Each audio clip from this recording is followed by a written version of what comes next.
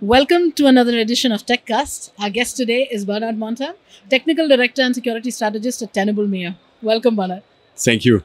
Bernard, now we're talking of the age of AI. So as IT and OT networks come together and the attack surface keeps growing, what is the best way for organizations to get full visibility across both environments? So thanks for the question, because this is a very important question. The visibility is a key element here. We can protect what we don't know.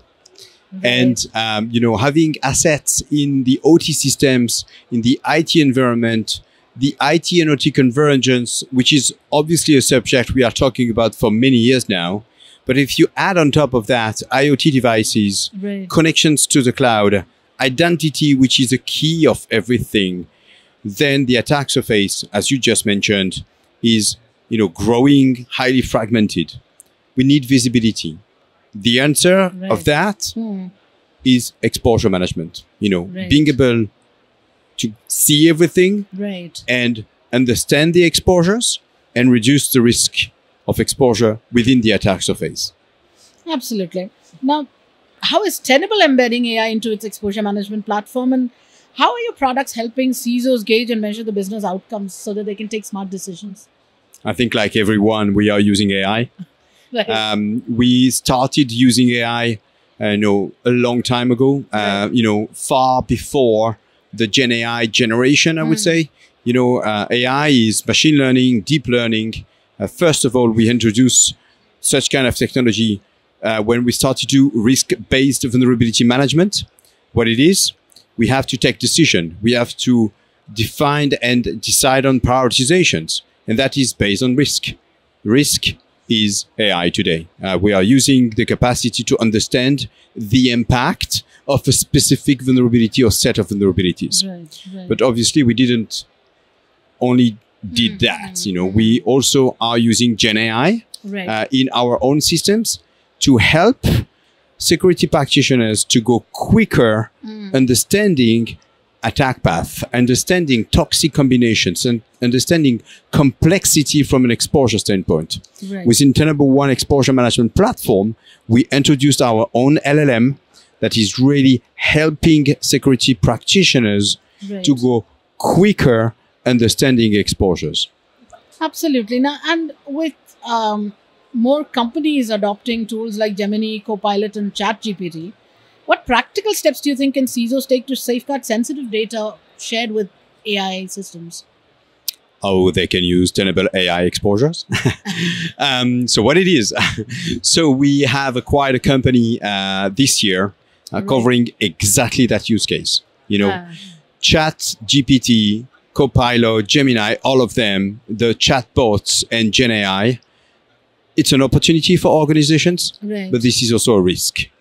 OWASP has classified the top 10 risk on Gen AI. Right. The top one is prompt injection. This is a use case we are covering.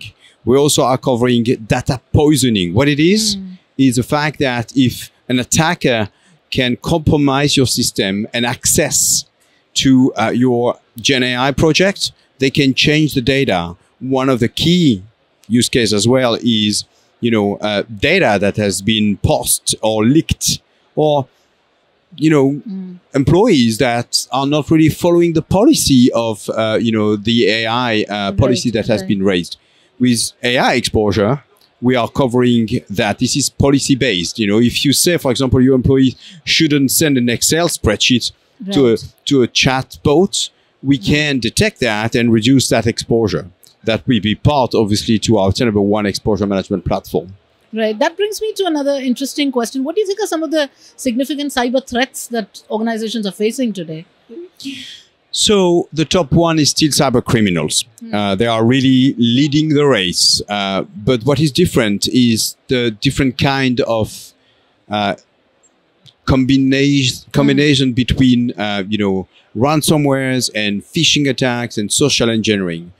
Linking that back to AI again, we talked about how AI can help, the cyber defense, but obviously the attackers are also using AI.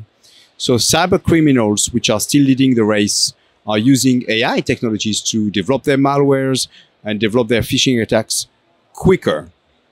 We also have, any kind of other threats. The threat landscape is big.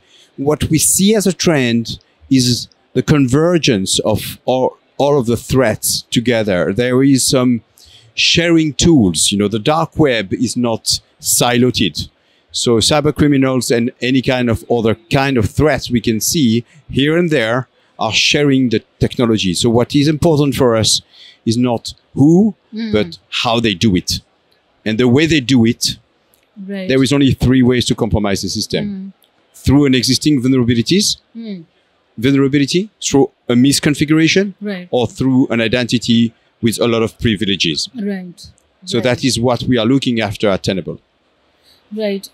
Now let's come to GITEX. How has it been so far, and what's the spotlight for Tenable?